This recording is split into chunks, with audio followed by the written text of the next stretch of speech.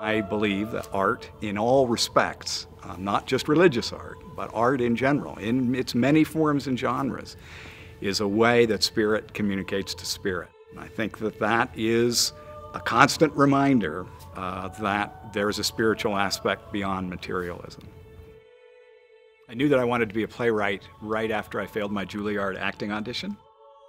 When I was in my early 20s, I got a play that I wasn't paid for, but someone assigned me to do, that asked me to write a play about Noah and the Ark. So I did. I wrote that play. And I realized that I liked the form. I liked dialogue very much. And I liked the dialectical possibilities of dialogue. Teaching playwriting is a great joy to me. I've been teaching at the University of Utah since 2000. It's a very happy home for me. Salt Lake City is a place where a lot of new plays are done. And the University of Utah is very supportive of my work and giving me time to write.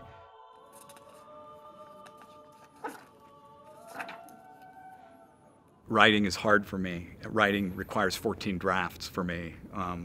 The origin of Virtue, which was an MFA project at Penn State University, was 2009. The production was in 2017. It needed all those years for me. Virtue is a play about Hildegard, an 11th century German mystic nun that had a crisis in her life when a young woman came and became a novitiate in Dissen-Bodenberg, her monastery.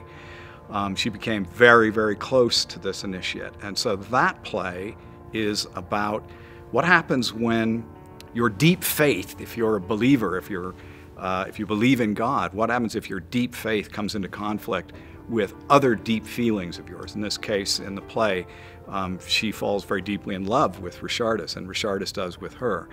What leads in that case, right, is do the religious rules that you've grown up with and have a deep commitment to lead, or does your personal experience lead? And that's the problem that that play tries to ask.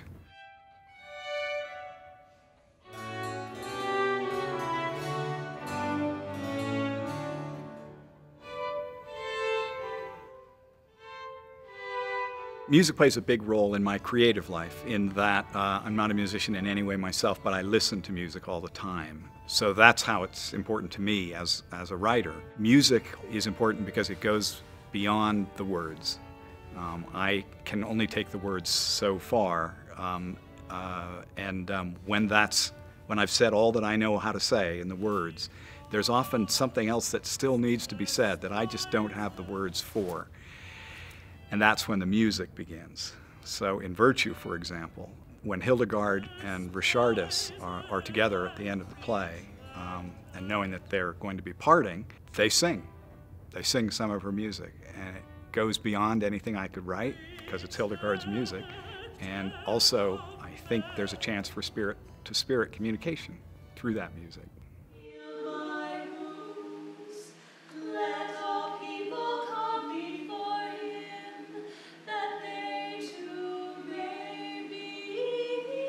The play Virtue, and particularly its production, tried to bring together two communities that, particularly since I think the 2016 election, have become even more polarized. And that is the religious community. That is people for whom religion is very important, a very important part of their lives, a regular part of their lives.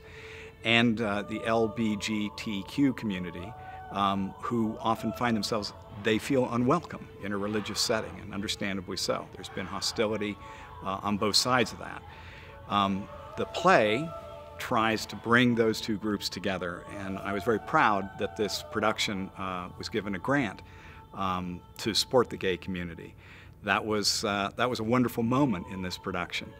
On this night, they could come together in the audience for this play and both not only feel accepted for who they are, but feel that there might be something for the two of them to talk about that's positive and that brings hope to both of those communities.